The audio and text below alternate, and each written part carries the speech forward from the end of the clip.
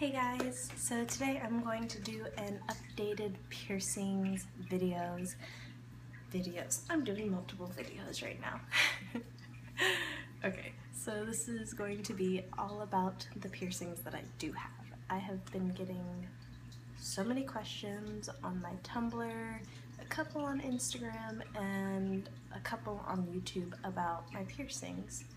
One of the most popular videos that I have on YouTube was made, I think about 2 or 3 years ago, and it was about my philtrum. So I decided I'm going to go ahead and touch up on that and then talk about the current piercings that I have right now. So my philtrum piercing took about 3 to 4 weeks to fully heal and not be swollen anymore. My lips swelled so bad. I know it's not that way for everybody, but I do have a pretty thick upper lip, and when it was pierced, the piercer wasn't really as experienced as he probably should have been. I should have done my research a little bit better, but I really wanted that piercing at the time.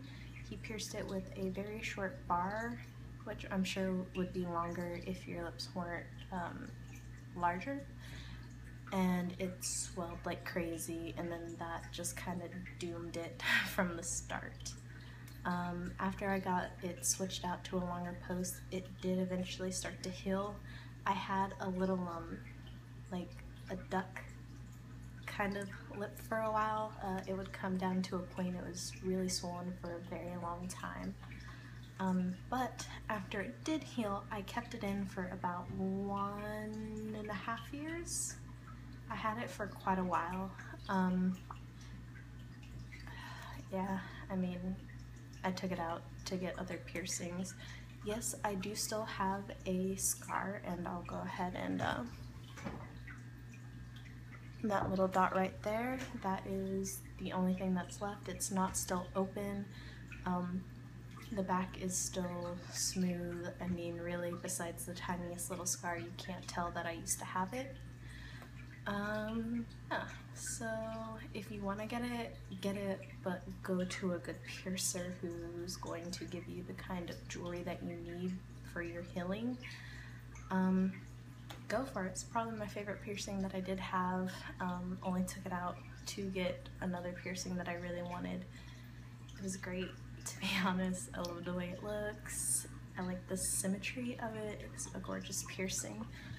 If you have the right length of jewelry, it's not going to hit your gums and like cut at it or anything like that. Apart from the first few weeks, it wasn't hard to eat with or talk with. Like, you can't tell that it's there after a certain point, which is great. I barely even noticed I had it in until somebody would mention it. So it is a very kind of low maintenance piercing after healing. So on to what I have now, which really isn't very much. I have my double nostril piercing, which is like that. This right side, the post is a little bit longer because my nose is thicker on this side, and when I put in a smaller piece of jewelry, it's a little bit too tight and too snug and it doesn't feel good. So I deal with a longer post so that it doesn't end up swelling and getting fucked up. Nose piercings are so easy, pain level is low. I mean, they healed really fast and easy for me. I got them pierced with just basic jewelry, and then after it healed, because I've had these for like almost 2 years now, after they fully healed and everything, I did upgrade to the pieces that I have now. And I also have new jewelry on the way, which is an upgrade from this upgrade. I got into very fancy jewelry. Let's see.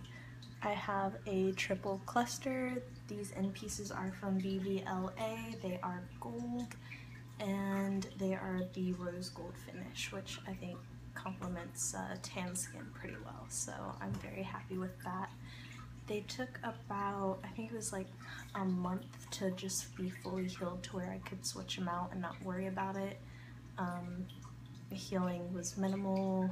There wasn't very much swelling. I really had no issues with it after I got it pierced at all. My septum, I did get my septum pierced before my nostrils. I got it pierced with, what's it called, a retainer, which just looks like a horseshoe, and I just had it flipped up in my nose for like 2 or 3 months when I first got it pierced. Just didn't mess with it, did a couple sea salt soaks, and then it healed. It was great. I did get a cold right after I got it pierced, and that was kind of gross. Having septum jewelry and being sick is like the worst thing ever. But that being said, after I had it healed, I switched to an industrial strength clicker. I got it pierced at a 16. The jewelry I got after was a 14, so I stretched and kept that piece in for a little while, and then went through this really big, like, fancy jewelry state where I just wanted all of the fanciness in my nose. So I got a rose gold piece of jewelry, really simple, just a ring, kept it in there for like 6 months.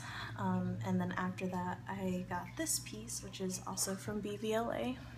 I'll go ahead and get close so you can kind of see it. It is gold. It cost more money than I would like to admit. I do get a lot of comments on this jewelry. This does happen to be the same jewelry that I guess FKA Twigs has in her collection, so a lot of people are usually interested in that. I just thought it looked really great. I like having the whole symmetry and, like, I don't know. I know it's very trendy and all of that stuff, but I like the way it looks. I'm okay with that. So I've had this whole setup for about the last 6 months. I am upgrading my nostrils to even more fancy jewelry with opals and all of the fun stuff.